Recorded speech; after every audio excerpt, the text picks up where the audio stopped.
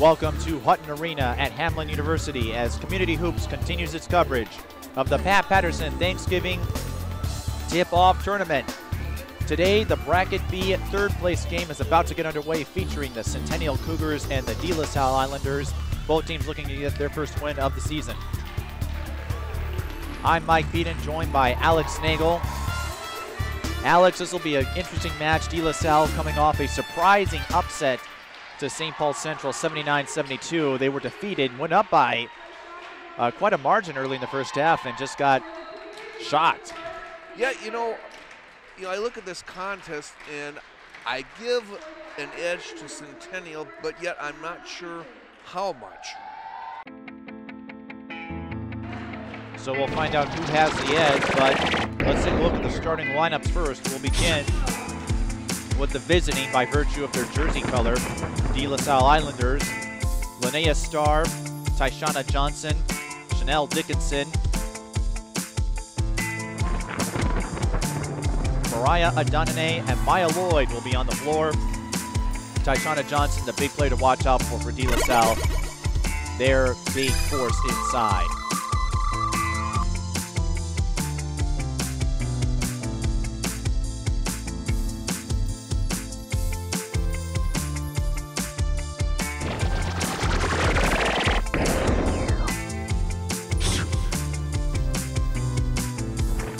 Centennial, their starters are Danica Gieske, Kristen Nordby, Kayla Becken, Kayla Bilderback, and Maggie Hogg will get the start. Kayla Becken, Centennial's catalyst, had that breakout game a couple years ago in the Breakdown Tip-Off Classic against Jordan, the daughter of head coach Jill Becken.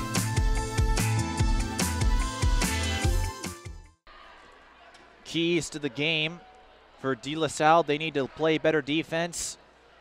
They let Central come from behind and take over, get that upset victory, and they need to learn how to finish as well. They were leading and in control for most of that game. For Centennial, their keys to the game are to stop DeLaSalle's chances, and they're going to do that by trying to force them out of the lane. I talked with Jill Becken just before this game began as DeLaSalle has the first possession.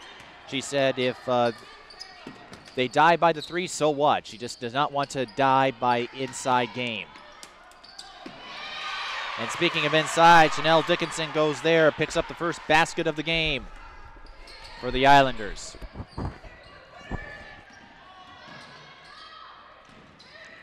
Norby to Hogg, out to Bilderback for three. No good. Rebound. Go ahead. Speaking of turnovers, I just lost my pen. I had to get it. We won't charge that against you. Maya Lloyd, long two, got it. DeLaSalle with a quick 4-zip start.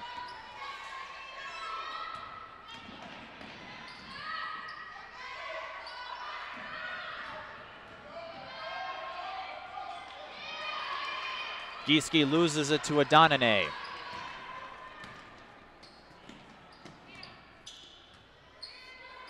Lloyd out to Adonane, and there's a foul called, so that will stop the clock with 16:46 left.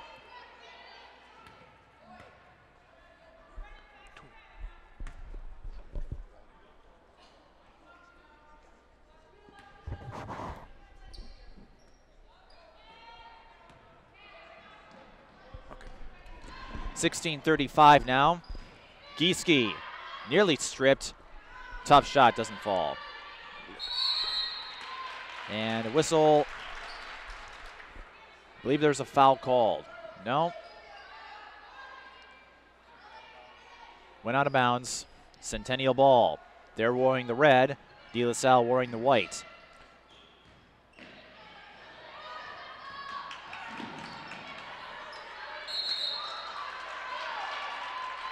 Sharp-looking uniforms, those Centennial uniforms, Mike. I like those. Updated them this season. Their previous design wasn't bad either. No, it wasn't. It's hard to improve on something that's already good. It makes you wonder sometimes why did they change it, but they like the new look. It's very slick, and Jill Becken's hoping that her team will play more slick than they did yesterday. As Adonane with the finger roll. 6-0 Islanders. And Centennial's got to find a way to close off that inside lane, Mike. Foul is issued. It's against DeLaSalle. Now, DeLaSalle, we were talking in the last game about how Minneapolis North, their players spread out. Well, a North alum also crossed and headed for Nicollet Island, Maya Johnson. She was offered a head coaching spot at North, but decided not to accept because of the mess that's going on over there. And yeah. Maya's trying to move up to the collegiate coaching ranks and figured that she didn't need a lot of drama at this point. You know, hope she finds something in that area. You know, she'd be a very great addition no matter where she winds up. Gieske with the drive on the left side to get Centennial on the board. Maya was an assistant at Minneapolis North last year. We'll talk more about her later. Right now, Dickinson draws the foul.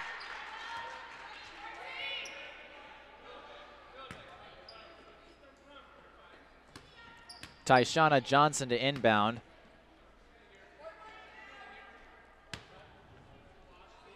Johnson, one of Minneapolis North's transfers when Faith Johnson-Patterson moved from the Polars to the Islanders. Ooh, I thought she stepped out of bounds there, Mike. She was very close. Adonane was. Linnea Starr with the runner. DeLaSalle up 8-2. All but one of their starters has scored already for DeLaSalle. Gieske is blocked. Who got it in there? Dickinson. Lloyd open, breaks from Becken, and gets the layup. Jill Becken right away calls timeout to try and stop the bleeding here, Mike. 10-2. DeLaSalle over Centennial. And so talk a little bit more about Maya Johnson if you haven't followed basketball for a while. She was a standout at Minneapolis North. Yep. And a great career in Michigan State as well. She originally started in St. Louis and then transferred to Michigan State to finish out her collegiate career. Was honored at the awards banquet her senior year when she graduated in 2009, but she put up some big numbers early on. Her numbers toned down a bit in the last couple seasons, but always a presence with the Spartans and still keeps in contact with them. All right, and that's good. And, you know, I remember her high school career. What a dominating player she was. Faith Johnson-Patterson called her perhaps one of the hardest workers she's ever had in a Minneapolis North jersey, which Tamara Moore might not like to hear. Well, Tamara Moore had a great career at Minneapolis North as well, Mike. I remember her well. Well, and put it this way, I think Maya has more state titles than T did. Well, I tell you what, I see Tamara Moore in the Summer League. It's great to see her still playing hard and playing well. Well, Centennial plays hard. They play well, too. 3 from Becken. That's Paige Wojtaszek. That was short and was picked up by Linnea Starr. And it's stolen right back by Gieske. And Becken with this. That was not Becken. I'm getting crossed here. Tyshana Johnson with the basket. 12-2. Becken in and out and in. And they finally stop the run.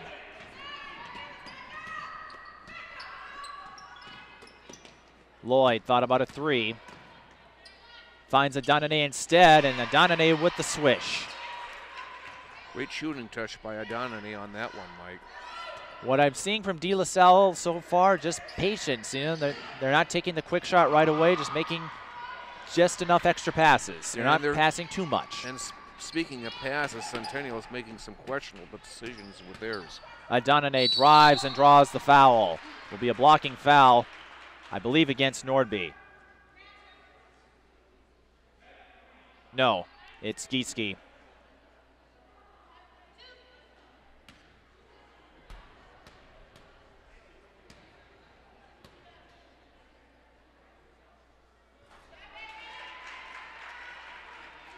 Adonane had a big performance yesterday in their game with St. Paul Central.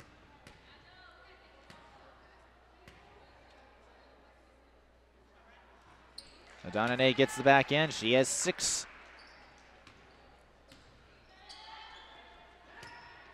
You got to like this. All 5 of DeLaSalle's starters already are on the board.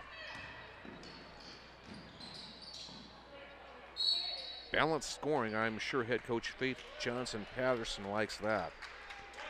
Faith Johnson-Patterson, we talked about North and the connection. She won 5 state titles as a head coach there before she left at the end of the 2009 season. Becken can't get the 3. And in that time, I mean, strange how time changes things and how stories evolve. Minneapolis North, they were talking about another dynasty over there because they finished 3rd with a lot of 8th graders, or 2nd to St. Michael Auburville in the 3A title. Yep. Then all of a sudden, players moved to different places for whatever reason. It happened, and now we're talking about perhaps a dynasty with DeLaSalle in 3A. They certainly took the first step last year. Yeah, they sure did. Centennial's got to be very precise with their passes here. They're creating, or rather, they're committing a lot of turnovers, and that's led to the score that we see so far.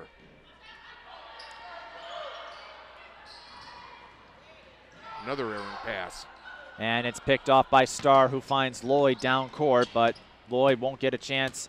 Tries to drive on the left side, works her way through the double team and gets the layup. Wow. Well, she didn't have a chance for a breakaway shot, but hard work pays off. Another errant pass. Lloyd with the steal. From the free throw line, not this time, and it's rebounded by Nordby. This is exactly how DeLaSalle ran last season against St. Paul Central. Yep. Getting out to a big run early. And a foul goes against DeLaSalle. And it'll go against Linnea Starr.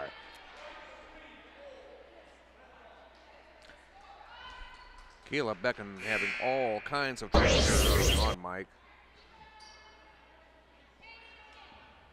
Paige Wojtaszek is out there with her. I see her older sister Joelle, who had a great career here at Centennial. Now a sharp shooting senior with St. Ben's in the stands. And her other sister, Megan, is over in South Dakota State with the Jackrabbits in one of the nation's top mid-major programs. Lloyd with another steal. Maya Lloyd, the son of Curtis Lloyd, or the daughter of Curtis Lloyd.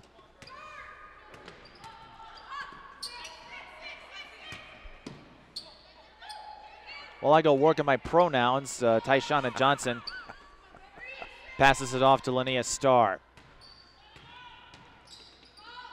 Looking for Dickinson, can't find her, but it's still DeLaSalle ball. Mike, Centennial's got to find a way to stop the bleeding. They need to get a stop here and get a couple quick baskets and get some momentum. I spoke with Jill Becken. Here's that chance to get some momentum. Becken one-on-one. Right-handed layup is good.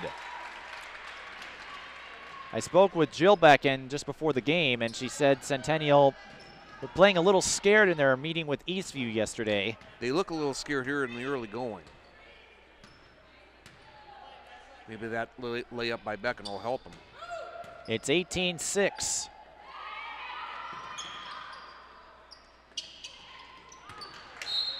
Pass intended for Dickinson, sails behind her arms, and a turnover on DeLaSalle. And you know, when you play a little scared like they did in the early going yesterday, and obviously as they have here, it makes even the simple things tough, which we saw with the turnovers and the passing. Claire Thomas, who started in yesterday's game, stepping in for Linnea Starr. Gieske, pump fakes, layup too strong.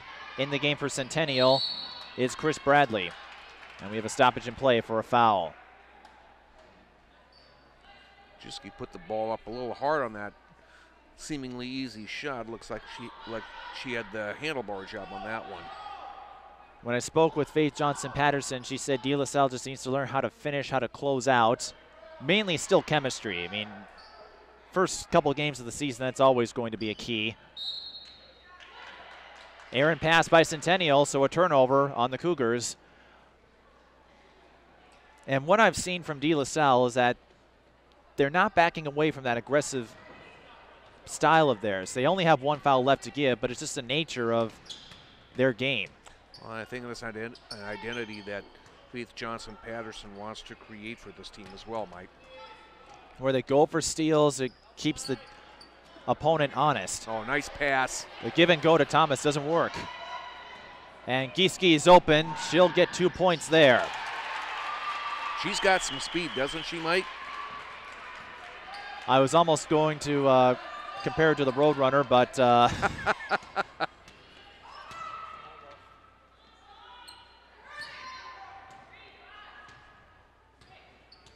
they say you can't coach speed. It's always a great asset to have. Adonane thought about a 3, instead goes inside. Now back out. She'll take a 2. Off the backboard, and Lloyd draws the foul. Going to the line, she is. And that's another small item that Centennial has to work on, boxing out. You know, she really came out of nowhere for that rebound, and now goes to the line for DeLaSalle. So we mentioned Lloyd, the daughter of Curtis Lloyd, known with the Gophers as one of the coaches in that program.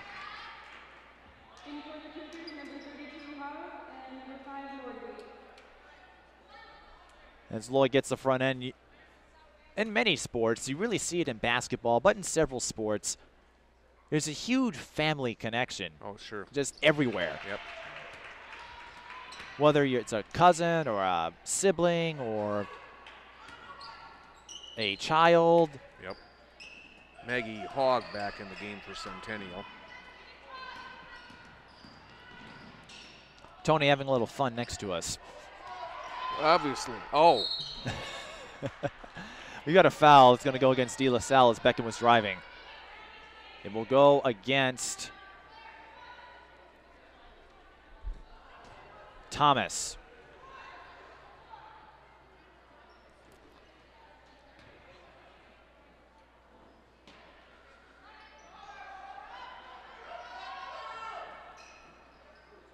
Beckton to Bradley. Going to Gieske. It's 28. And that bounces off. Nordby with the rebound. Centennial resetting. Beckton driving, and she had nowhere to go. Dickinson picks up the steal. Johnson out to Lloyd, and Lloyd makes it look easy from the right side. Lloyd is 6.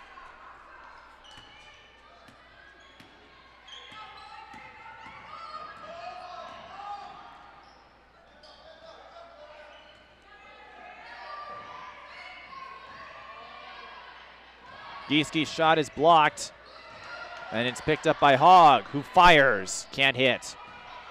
Rebound Johnson. Finding Lloyd again. And Beckton with the clean block. Great move by Beckton on that block, stopping easy too. Paige Wojtaszek back in the game for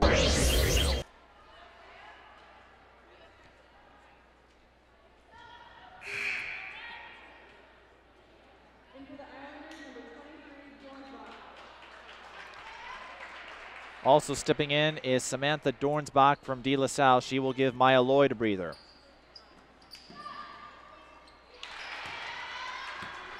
And DeLaSalle scores 24-8. Pretty shut off the glass there by Chanel Dickinson.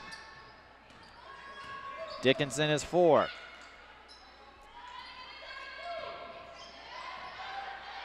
Gieske feeds inside to Bradley, and Adonane broke up the play. Ball's heading back DeLaSalle's way.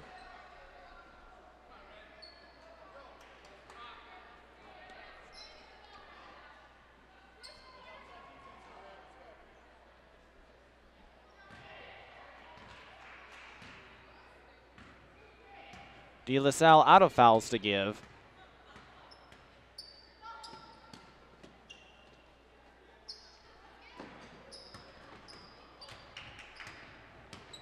Adonane can't get to the hole, but she draws the blocking foul.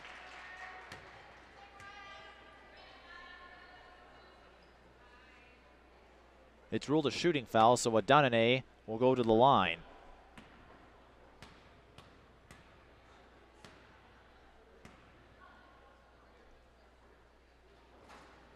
gets the front end. If you're Centennial, how do you respond to this after yesterday's thumping from Eastview? Well, you know, here early on, we've seen the mistakes that they've made. They've had a lot of turnovers, a lot of errant passes, and you've got to settle down. You know, do what you do best, and that's ball control.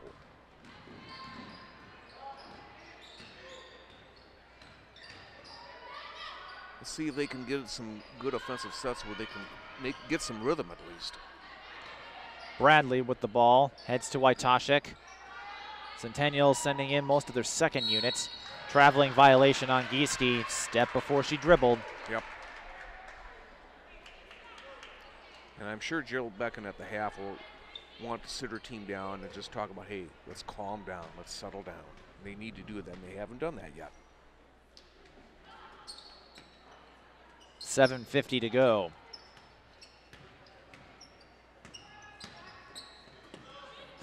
Dornsbach for three, short.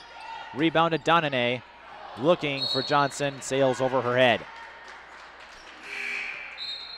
And you know, when you're facing a 17-point deficit early on, it makes your job that much more difficult, obviously.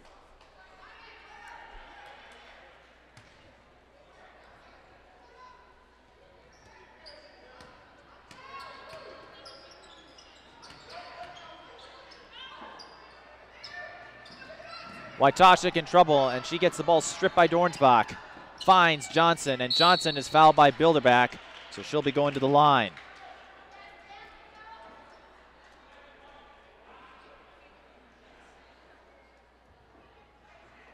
Kayla Becken will also step back in the game as Johnson heads to the line. We talked about this yesterday. Worth mentioning again, DeLaSalle 31-1 last year, finished third in the Class 3A state tournament.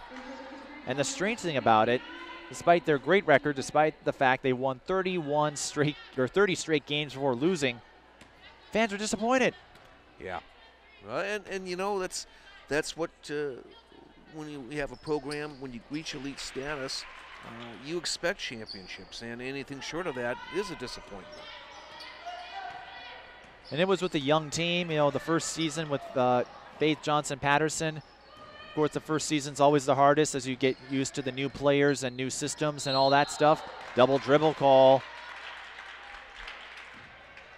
All sorts of silly mistakes here in the early going by Centennial, Mike. Similar to what we saw in yesterday's game. Yep.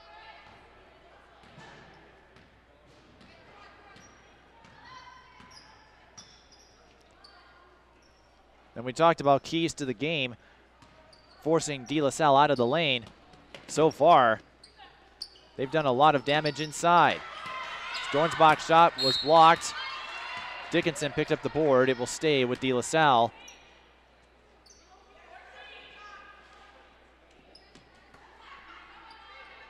Wojtaszek got a hand on that one, I think. And this time, Dickinson finishes from the right side. 6 points for Chanel. 6:40 to go in half number one.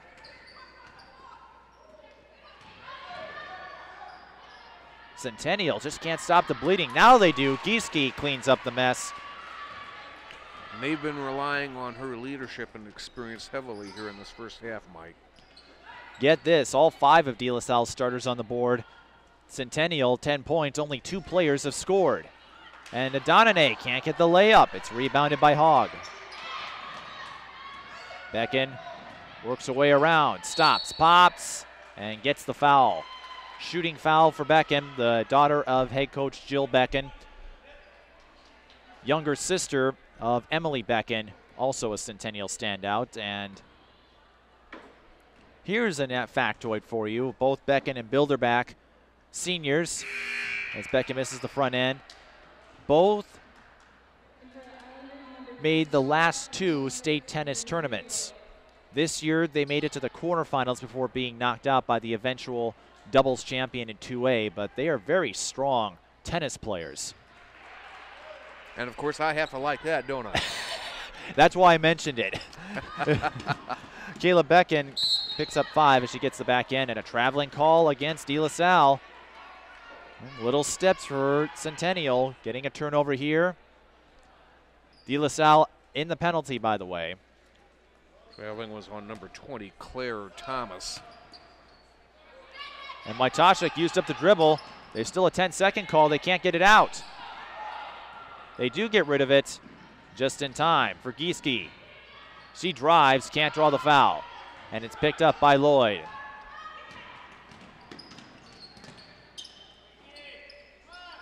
Johnson for three. No.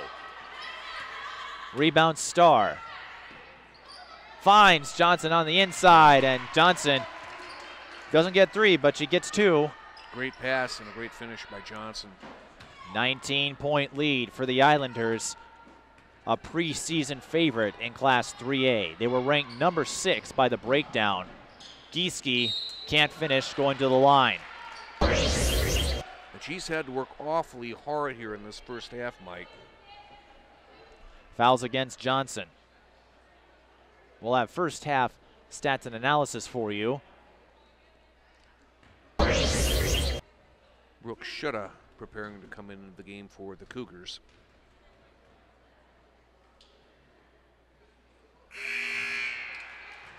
And Gieske gets the front end. Maggie Hogg will get a breather now.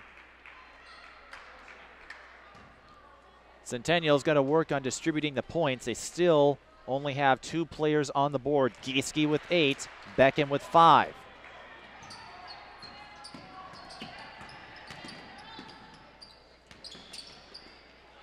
Johnson is stripped from by Becken. Becken inside and finishing the layup is Brooke Shutta.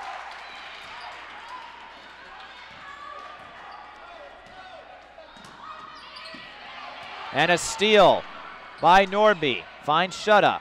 Or that's Wojtaszek. Now to Gieske. And Gieske has done everything, including the and one, to keep Centennial in this game. All of a sudden, Centennial has found a little spark here. And it's come in the form of Danica Gieske, the 5'10 junior. And we've got a timeout. 30-17, 4:42 remaining.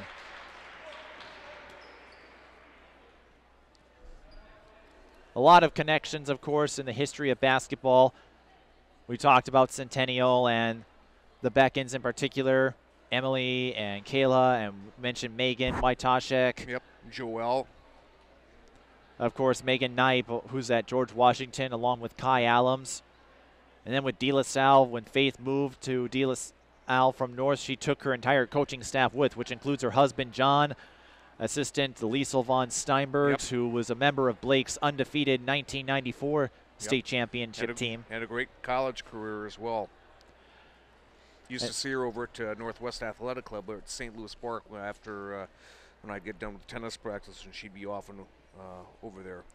She once had a scrimmage with Kevin Garnett. Wow. Her and Tamara Moore, they were down, I believe it's where Lifetime Fitness is now at Target Center. They ran into Kevin. It was back when policies were a little more loose, before the age of the internet. And I think, I don't quite exactly know the details, but if I recall correctly, she was challenged, or she saw him, Kevin Garnett, and so they ended up dueling, and I'll give you one guess as to who won that. Well, would have been a tough go-around for sure.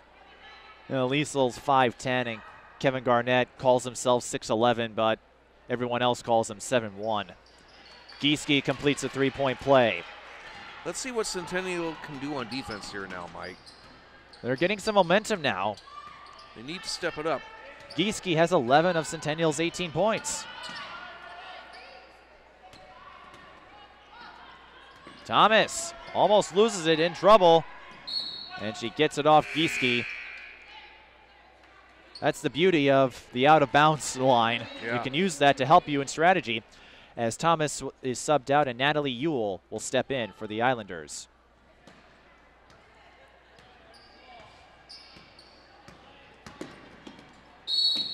Starr draws the blocking foul on Gieske. The interesting thing with DeLaSalle, we're seeing players who didn't get any minutes yesterday take the floor now. Why do you think that is? Well, you know, I think Faith Johnson-Patterson wants to get an idea of what she has off the bench. what they can contribute in a situation like this where they have a lead. Starr gets the front end.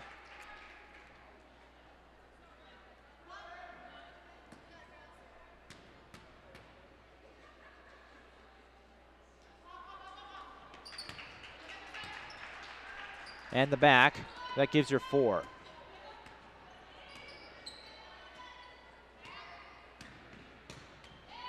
And Johnson's there for the steal. And she draws the foul against Nordby, so she's going back to the line with 4:06 remaining. Well, you heard the thud when Tyshana Johnson got a hold of that ball. It's amazing what you can hear when the crowd falls silent, as they had here. Johnson misses the front end, and St. Paul Central getting ready, wearing their white jerseys. A little easier to read in terms of the numbers, but I'm still getting used to the fact they're wearing women's jerseys. Johnson misses both free throws, but it will stay in DeLaSalle's direction. Yeah, and I think Kristen Norby just got her hand on that before it went out of bounds.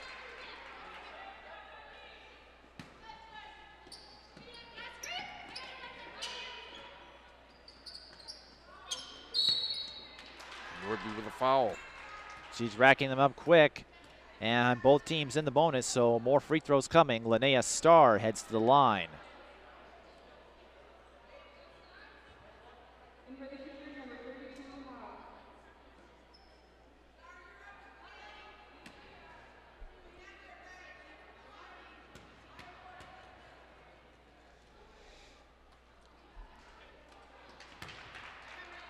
First one is good. Looks like the St. Paul Central team is starting to filter in here, Mike. Up in the stands up there. Starr misses the back end, and Gieske with the board. Centennial was down by as much as 20. They've cut it to 15, but now they're having to deal with DeLaSalle's full court, and they do get across the timeline. Wojtaszek thought about a shot, instead passes out. Now Wojtaszek will take an open 3 and buries it. Much to the pleasure of older sister Joelle in the stands. And I'm sure Megan as well if she were here. Yep. 33-21, and Wojtaszek gets on the board. That's for 3, way off the mark from Tanny Britz. No putback.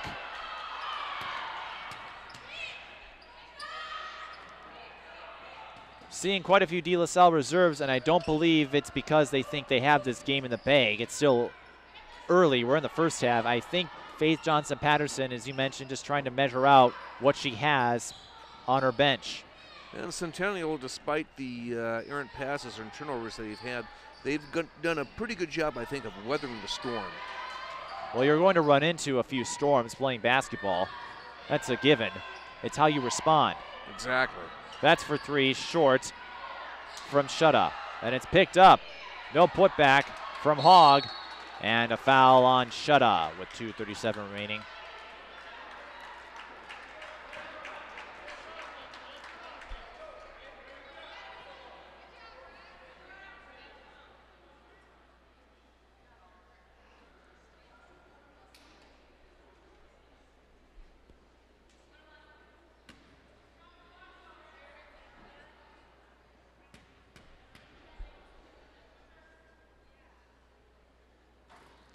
It was a one-on-one situation, and Starr missed it, so that gives Centennial a rebound and a chance to cut that lead.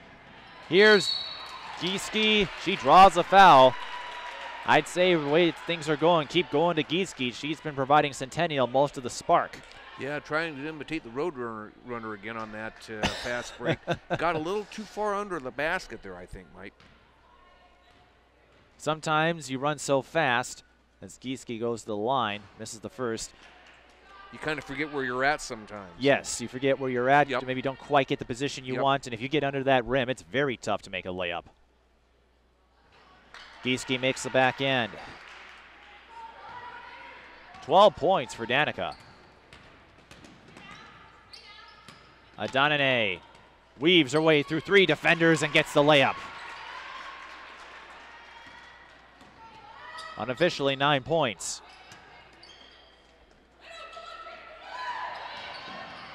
Starr steals it away. Lloyd going to the line. I think should have whistled for that foul. Both teams in the double bonus. We're seeing an almost carbon copy of DeLaSalle Central's game yesterday, except it's just Centennial wearing the red. But very chippy, very aggressive game. As Lloyd gets the front end, I wouldn't be surprised if Centennial can cut this lead down if free throws decide it. Well, let's see. You know, I like you were saying earlier, I think some other players are obviously going to have to step up for Centennial because Jiski had to work awfully hard here in this first half, Mike. She has 12. The rest of her team has 10 combined. Distribution has to be a key if Centennial is going to pull this one out.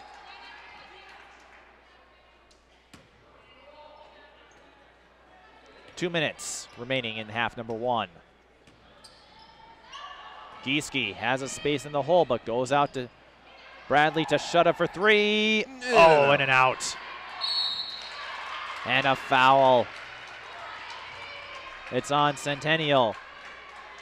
Not sure, but I think that's going to go against number 40, Chris Bradley, the 6'1" senior. And here's the other factor with all this fouling. It may not come down to free throws. It could come down to depth. Yep. We don't have official foul numbers here. But as Ewell gets her first point of the day, I'll be curious to see what those foul numbers look like, because I imagine players are close to foul trouble if they're not there. Ewell makes both. And DeLaSalle increases their lead to 17, 39-22.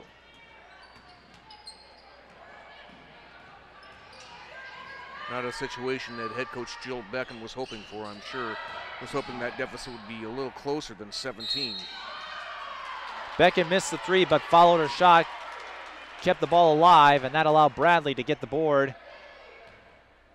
And she draws the foul. Centennial also in the double bonus, so Bradley will get 2 free throws. You know, you think of that great Centennial team from 2 years, the last couple, 2 or 3 years when they had Megan Knight, Bridget Schooneman at the post. That was a tough team to contend with. It was a team that stopped St. Paul Central's winning streak in the 07-08 season.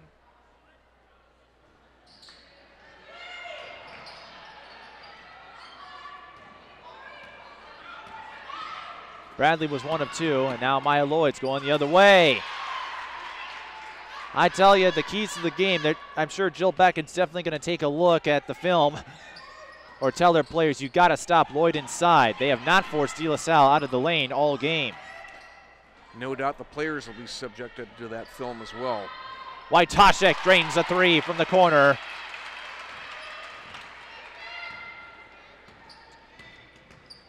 Less than a minute now. DeLaSalle turns it over. There's nothing worse when you not only when you make a mistake, but then you have to watch that same mistake on film.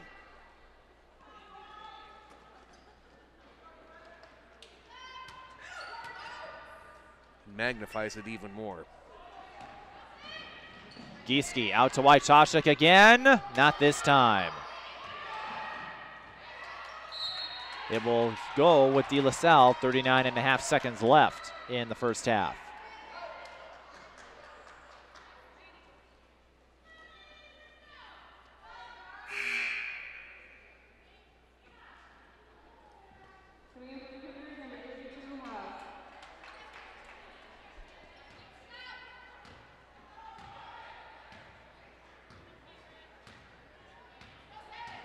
DeLaSalle looks like they'll hold for the final shot. Smart move for him here, I think, Mike. Up 15, 25 seconds left. The beauty of no shot clock. Yep.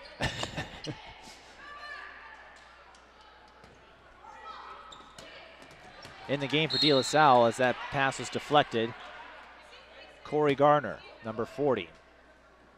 Should have got her hand on that pass, Mike. Knocked it out of bounds.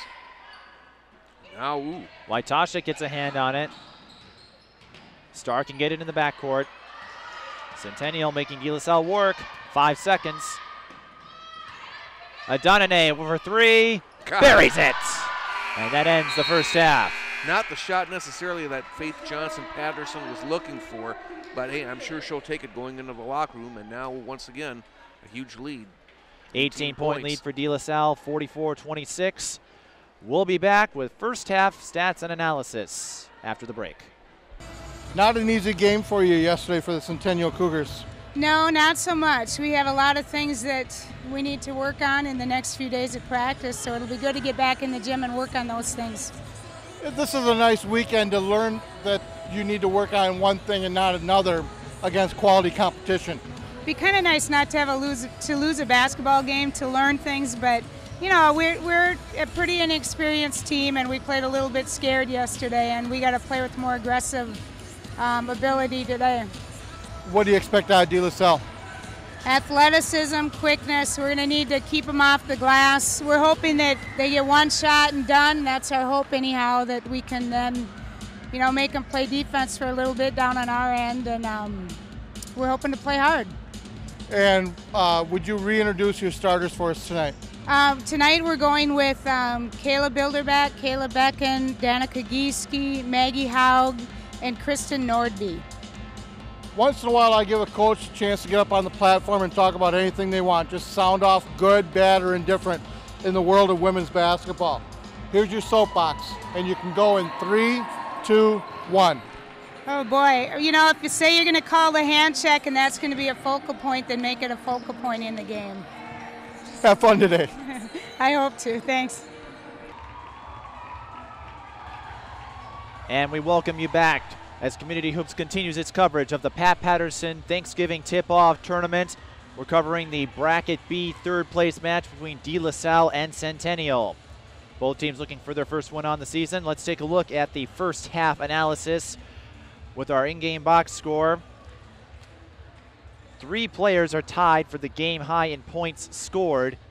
Maya Lloyd, Mariah Adonane have 12 for DeLaSalle, and Danica Gieske has 12 for Centennial. But after that, that's when things start to break off in terms of support.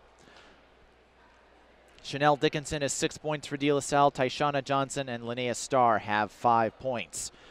On Centennial's end, Paige Wojtaszek has 6 points with a couple threes. Kayla Becken has 5. Then Brooke Schutte has 2. Chris Bradley has 1. It's really been the support structure that's altered this game. I'm Mike Peden here with Alex Nagel, and really for Centennial, they got to stop DeLaSalle from going inside. Lloyd in particular has made a feast out of there. Yeah, and I think just as important, Centennial has to take better care of the ball. They didn't do a very good job of that in that first half, Mike. Despite the number of fouls in the first half, as Lloyd, her shot's too strong. It's picked up by Johnson. Despite the number of fouls, only 1 player is in.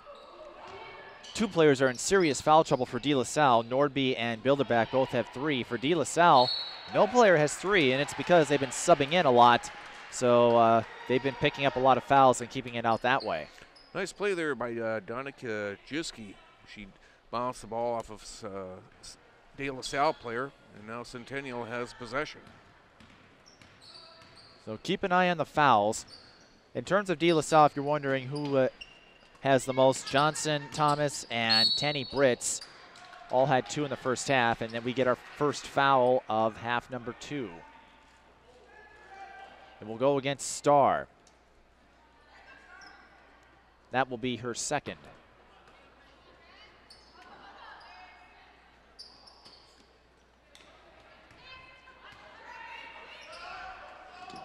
Bilderback feeds to Gieske, and she's short. Johnson picks it up.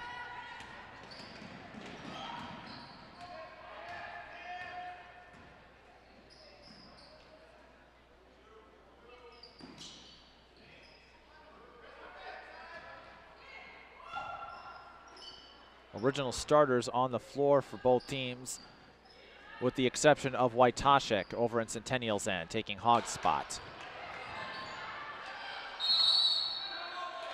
And DeLaSalle gets the timeout in time. You know, I'm just a little surprised that they didn't call traveling. that time on Chanel Dickinson. Looked like she had the ball and then she slid on the floor, and I thought that would be an automatic travel. Well, there's no review system here, even though we do have a camera covering the game. We don't have the benefit of instant replay, unfortunately. Nope. So the calls the officials make are the calls everyone has to live with.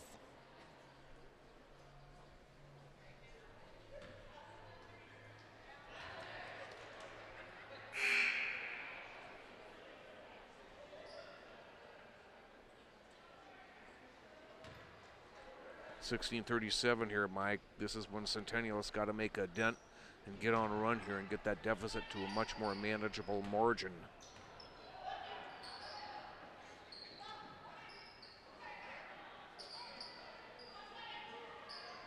It's been all DeLaSalle since the opening tip. And Linnea Starr gets her first basket of the second half. She has 7.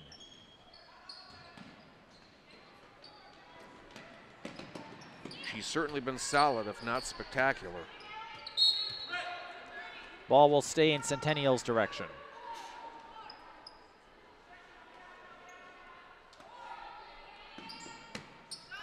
That was Becken for 3. She couldn't drain it from the corner. Starr races down.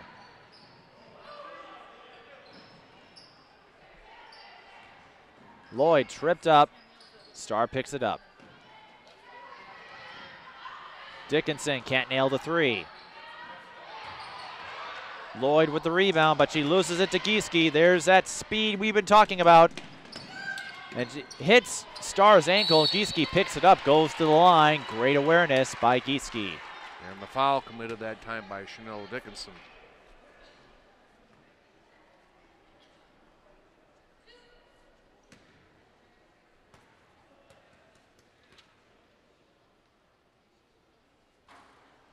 Gieske misses the front end. DeLaSalle 13 of 19 in the first half from the free throw line. Centennial just 6 of 9. Gieske with the back end, giving her a baker's dozen.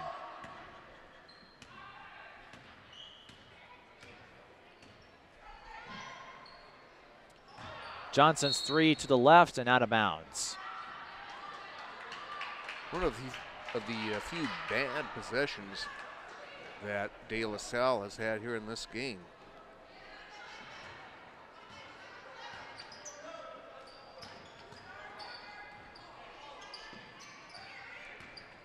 Well, I was joking with the DeLaSalle coaching staff, and I know a lot of coaching staffs, especially on these two teams well, covering them over the years. They won't have to worry about a 30-game winning streak going into the state tournament, but that didn't say anything about DeLaSalle winning the next 31. Yeah. To get the state title. Yeah. But really, the best coaches out there, and Bergstrom was like this as well, and Joey Waters of Osseo, they really don't care about streaks. I mean, it's fun to talk about in the papers and online and, you know, in the stands, but a streak is just that. It's just a statistic. Well, look at the New England Patriots, for example, Mike. Dyshana Johnson, no David Tyree type catch there, but she cleans up the mess. Well put. I'll never forget that Super Bowl. That will stay with Centennial. 14.5 left in the second.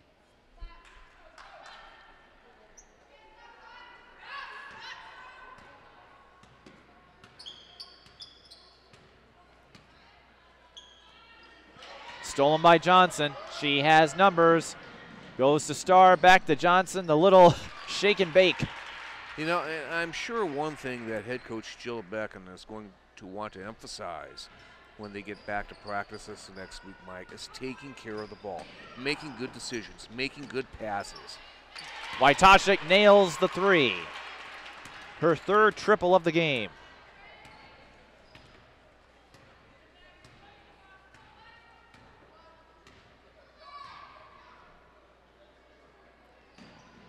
Lloyd for the response, over the backboard, and falls in Dickinson's hands. Did not cross the backboard, just went over it. It has to cross the backboard for it to be called out of bounds. 20-point lead for the Islanders. And this is the DeLaSalle team I think Faith Johnson-Patterson was hoping she'd see yesterday. Yeah. But as we said, doesn't matter how you do in November, it's how you do in March. Nordby can't finish. Picked up by Adonane.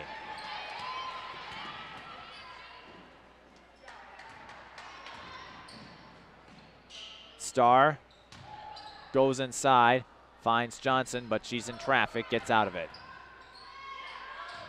Starr, tough shot. She had 3 red jerseys. Lloyd with the rebound. She can't put it down. Starr can't clean it up. Over the back call. Timeout.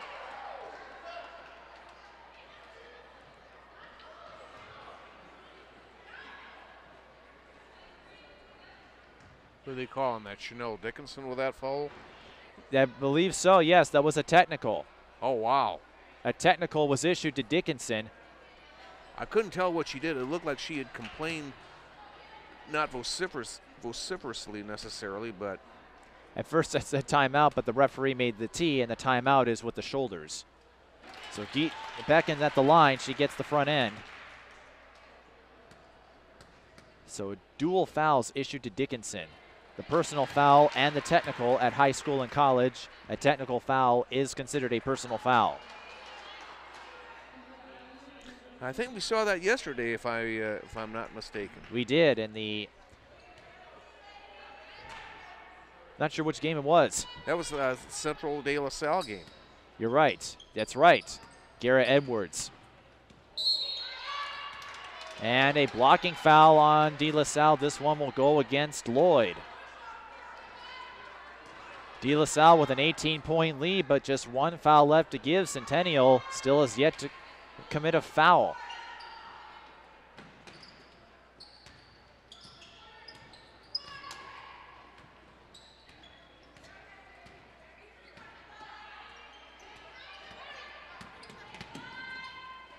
Beck in trouble. Gets out of it from Gieske. Now to Bilderback, who is a triple jumper on the Centennial track team. And Gieske with a right-handed layup. 15 points for Gieske. Will she step up? Will someone else support her? Or will DeLaSalle march to their first win of the season? Lloyd can't get the layup from inside, and it's picked up by Nordby. Back in. Finds Wojtaszek. Traveling call. That's the right call. You can't step then dribble. No.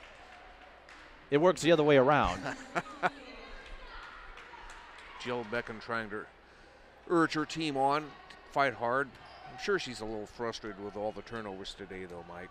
A lot of turnovers, but Centennial has a chance to catch up from the free throw line depending on how the rest of this game goes. DeLaSalle out of fouls to give. Centennial still has all 6.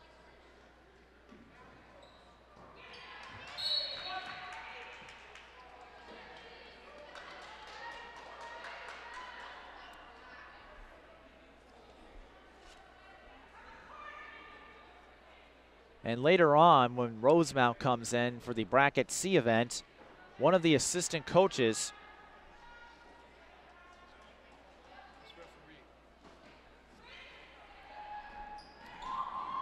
from Rosemount is a referee in this game. So he's had a very long night, very long weekend. Yeah, he sure has. Rosemount lost to Wayzata in the 5A championship last night.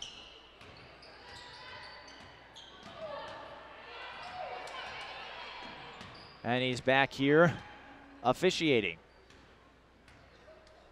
It's not uncommon to see, though, high school officials coming from other employers. No.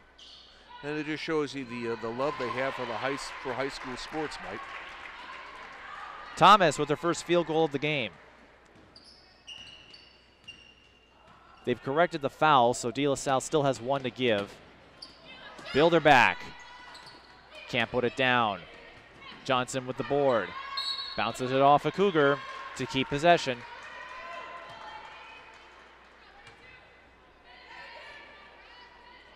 Johnson going deep, and it's picked off by Gieske. And Johnson steals it right back. And now she loses it to Bilderback. And now we've got a dog pile going for the ball, jump ball. Possession arrow points to DeLaSalle.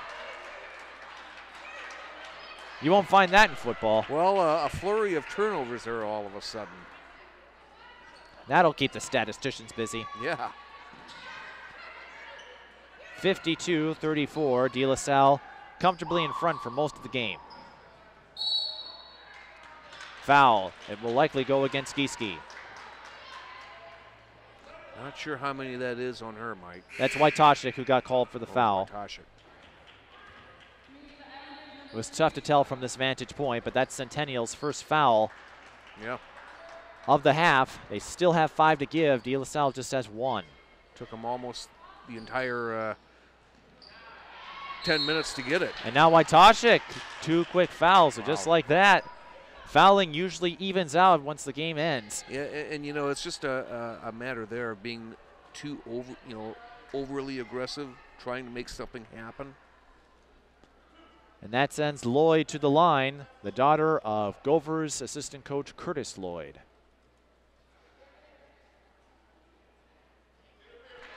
And she gets the front end. Maggie Hogg checking in now for Wojtaszek. Get a breather.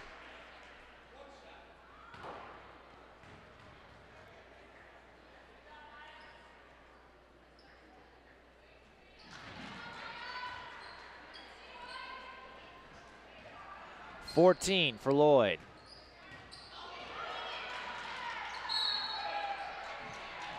DeLaSalle tries to go for the steal, but the out-of-bounds line is their enemy.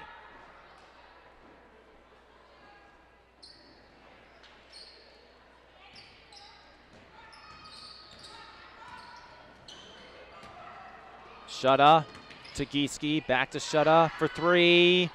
Off the rim, rebound, Bilderback. We mentioned state triple jumper in track. Becken can't get the putback. Whoops. And Gieske had no idea Shutta passed to her. And Shutta quickly talks to Gieske. Nothing tense about that. Yeah, you know, just not a lot working for Centennial right now, Mike. Yeah. It was not a tense discussion, just saying, hey, well, we'll get him next time. Lloyd draws the foul against Gieske. You know, and a lot of it comes down to that chemistry factor we've been discussing here this weekend. You know, when you have young players, you know, filtering into the lineup, it takes a little time for them to all mesh together. As Lloyd goes back to the line and makes the front end, what does DeLaSalle gain by playing 2 Class 4A opponents? These are teams they will not see in the state tournament, right. But what do they gain in this first weekend? You know, I think what, you know, especially early on, it helps get them battle tested early. You know, because when they face top flight competition in the later rounds of the section, they'll be that much more ready. Especially when they go up against teams, you know, that they've had problems with before, whether it's Hill Murray or somebody like that. They'll play another 4A squad in the Dick's Sporting Goods Tip-Off Classic at Hopkins next week when they take on Minnetonka. Stars going to the line. And she gets the front end.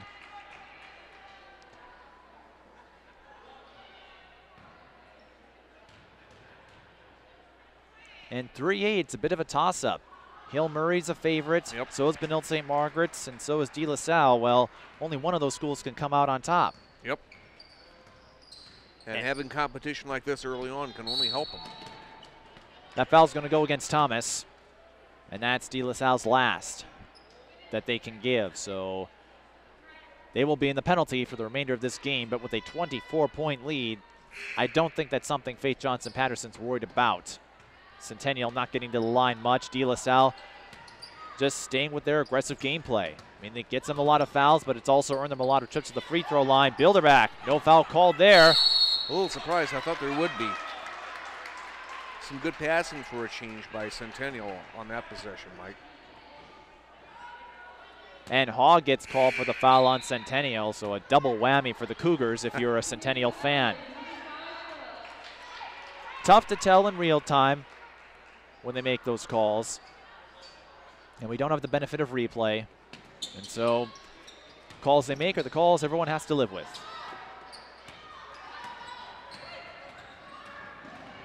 Starr racing down, finds Ewell, and Ewell takes advantage with her first field goal of the game.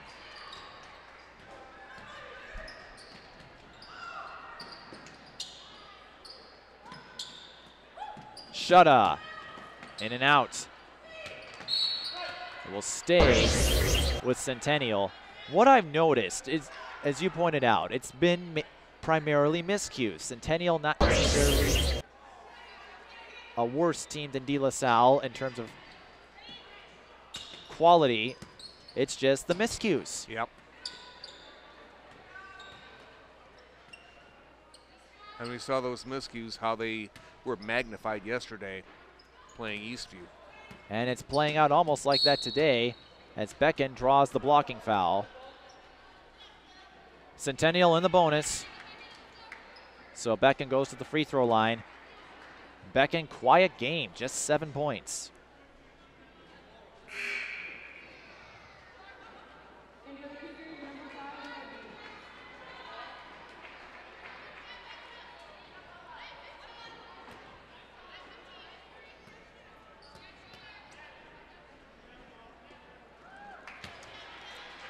Front end's pure. We'll have St. Paul Central and Eastview for you in the Bracket B final. That will be an interesting game and a potential preview for a 4A state tournament. Tony Gear watched that game. He said if Central can get themselves collected, they're disciplined, but he said if they can get collected, get all on the same page, look out. Yep. He thinks they could easily take on White Bear Lake if that happens. And Adonane will go to the line after she's hacked.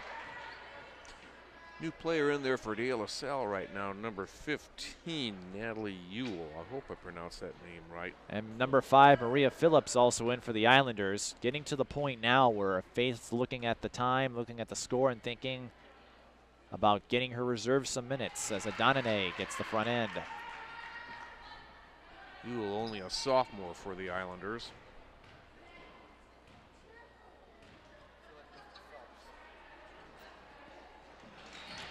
And the back.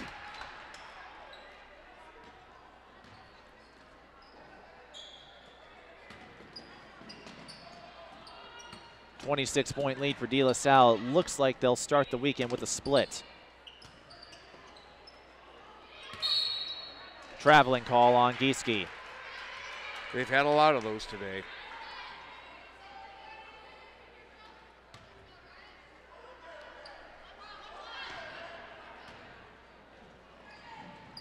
Ewell, too strong. Adonane races in for the rebound. Centennial had no idea Adonane was coming. Starr can't clean it up. Foul is called. It's on Centennial, Gieske, and that will put Starr to the line. DeLaSalle now in the bonus.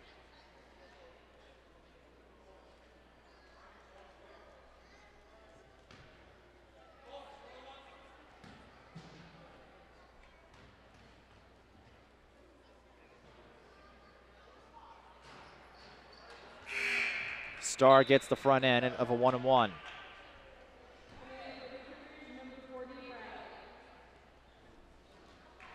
Chris Bradley checks back into the game for Centennial. Well, what we've seen today is the Islander team that I believe most fans are going to see in the Tri-Metro and in their non-conference matches. They've got a game against Lakeville North on Thursday. That's going to be another big match. Oh, yeah. So DeLaSalle stacking their non-conference portion of the schedule with Class 4A teams.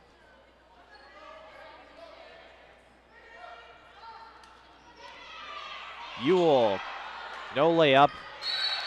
Jump ball, possession arrow, points to Centennial.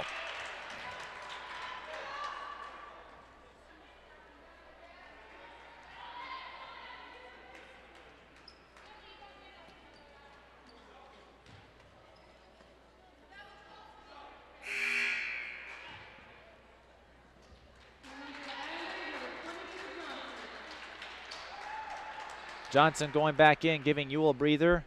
Ewell 4 points. Less than 8 to go.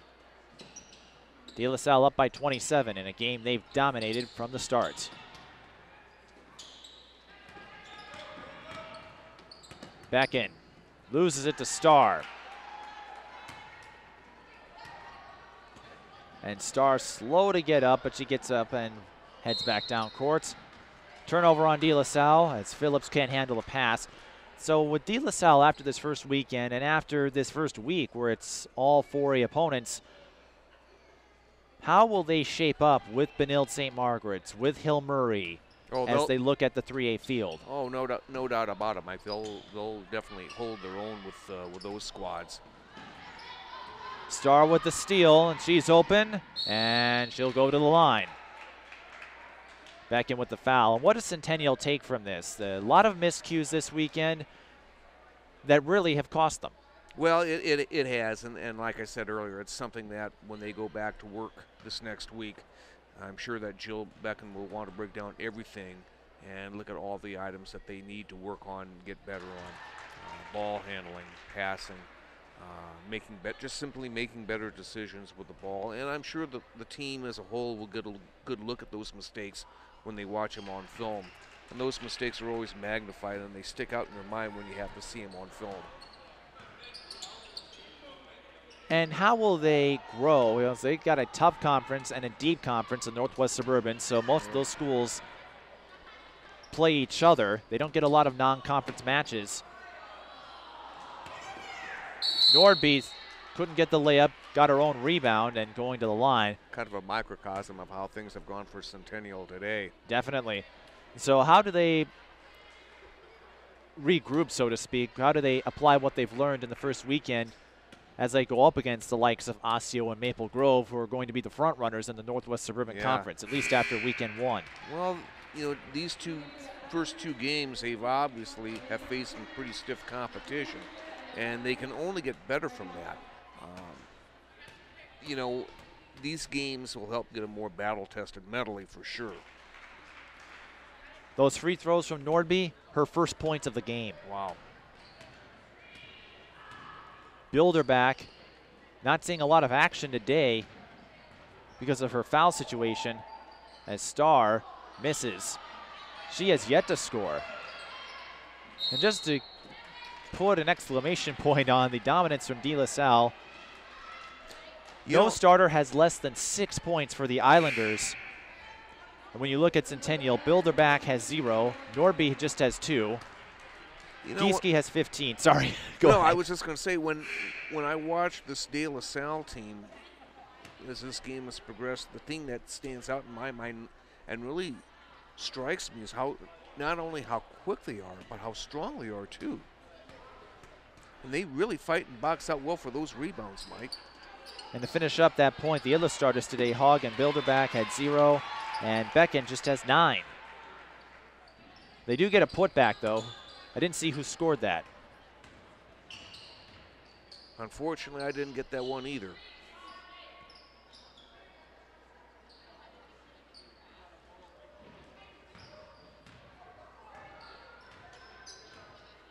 I think that may have been Bradley.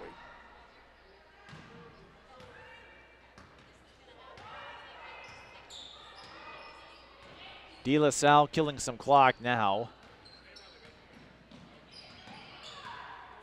In complete control.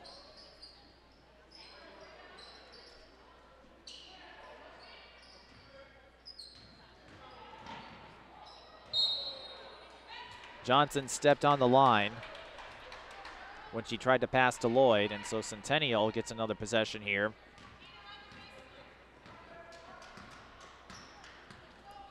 Central and Eastview will do battle for the Bracket B final coming up,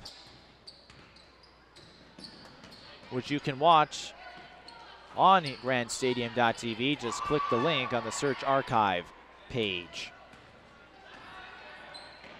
along with all the other games from the Pat Patterson Thanksgiving tip-off. Tyshana Johnson will get double digits. She has 11.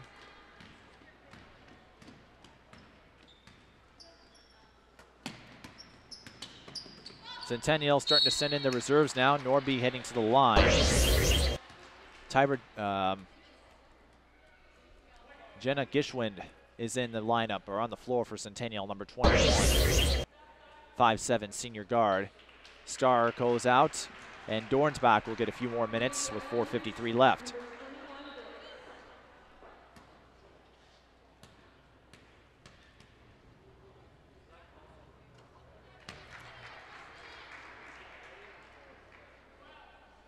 You know, the one nice thing about Centennial, you know, all the great teams they've had over the last few years, these young players now, they've had an opportunity to watch players like Megan Knight, Britta Schunem, and Hannah Steele, all those great players who got Centennial to the state tournament. And, you know, they watch these guys and they say, you know what, I want to be like them. I want to be like them. And they want to go out and hard to get to that level. And for DeLaSalle, a dominant performance today. Got that surprise from St. Paul Central yesterday. What's in their minds as they continue their season and get their home opener next week against Lakeville North? Well, you know, a tournament like this, you know, where they lost a tough one yesterday to St. Paul Central and now getting, presumably coasting to an easy win here today, it gives them a shot of confidence that they know that, hey, last year was no fluke. You know, they know that they can compete with the big boys, the top teams, and, you know, having this kind of a game today just, you know, obviously just gives them a huge shot of confidence. Tenny Britz in the lineup for DeLaSalle. Nails a pair as we enter stat padding time.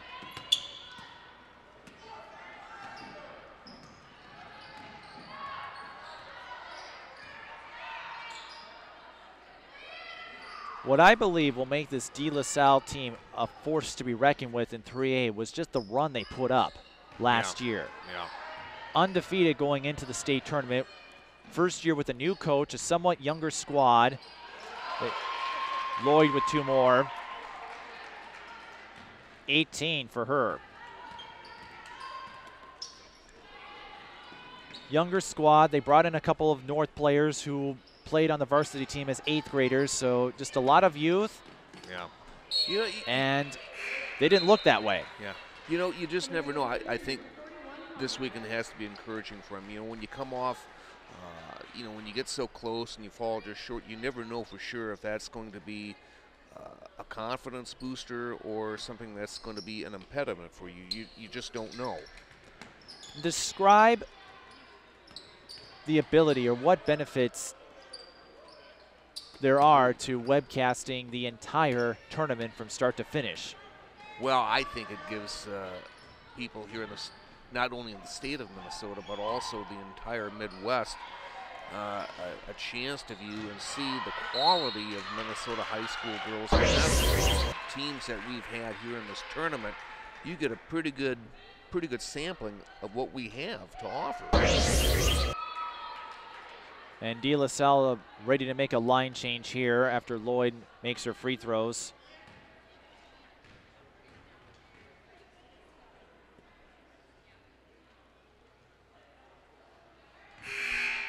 Great day for her. Now, we talked about DeLaSalle, and we mentioned this yesterday. A younger team. They still only have 2 seniors on their team this year. Those seniors being Britz and Dickinson. Britz a reserve, Dickinson a starter. So the team that we see now for DeLaSalle, they're going to be around for the next couple of years. Yeah.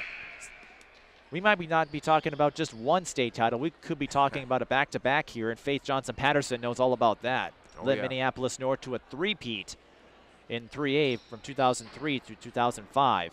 And her assistant, Maya Johnson, was on board for 2 of those.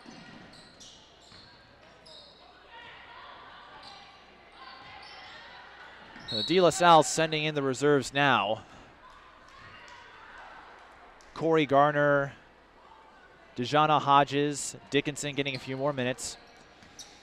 Paige Rodriguez and Joy Jones all in for DeLaSalle. Centennial also sending in the reserves as we wrap things up here in the 3rd place match. Centennial, Jenna Christofferson, number 24, Taylor Locke, number 30. No basket. The shot was from Jill Conrad, the freshman, 41. And Dijah Williams, number 23, also in. Allison Hoyos wraps up the second or third string, if you will. But it's always nice, I mean, in games like this, where Hoyos can now get on the newspaper. Yep. To get the reserves, to get the younger players some minutes, to get them prepared, because you never know when a starter could go down to an injury. You know, Exactly. heaven forbid that doesn't happen. Yeah, But- you always have to be ready for those possibilities. And if you play at St. Paul Johnson, you have to be ready at any time. I've watched the boys basketball team last year when they won the Class 3A title with an undefeated run.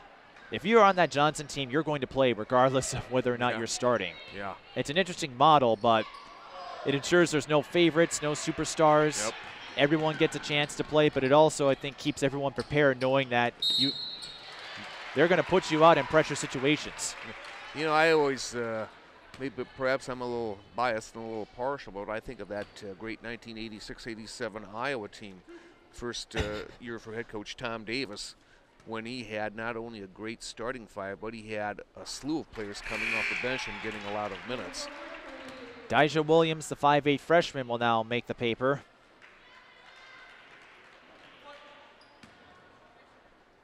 And Katie Worth, another freshman, getting some minutes now for the Cougars.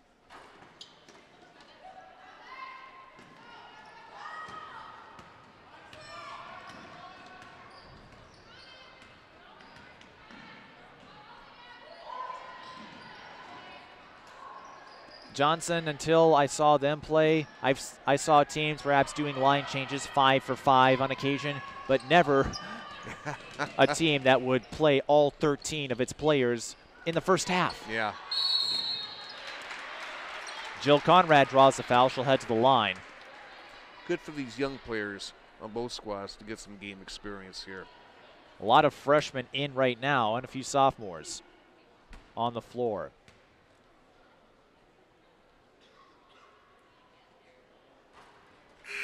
Conrad misses her first. Could you imagine playing on a team where if you were on the varsity roster, you were going to play no matter what? Well, that would be, you know, you'd be getting some minutes at least. Some TV time perhaps. Yeah. Some exposure. There's no one right philosophy to coaching. There are several ways to do it, but Yeah. every coach brings sure. his or her own style. Yep.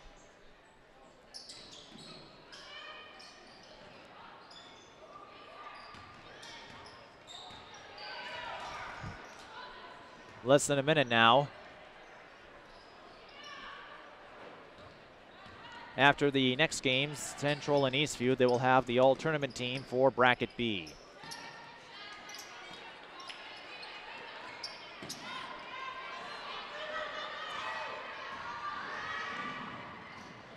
Oh, With the layup and a tough shot too, Dejana Hodges. That was a beauty. that was. And so she'll make the paper. When they open up the newspapers tomorrow, I think that DeLaSalle Centennial game is going to have a giant box score. It'll take up quite a bit of space. But DeLaSalle will start the weekend with a split. Centennial has a little work to do, but if they can focus on cleaning themselves up, fixing those miscues, things should take care of themselves, and I think they'll be able to make a run with Osseo Maple Grove in the Northwest Suburban. And DeLaSalle ends its weekend going 1-1 with a 74-46 win. And this is just the beginning of a tough schedule for the Islanders. They've got Lakeville North, they've got Minnetonka, and don't forget the Tri-Metro. They've got Minnehaha Academy to deal with over there.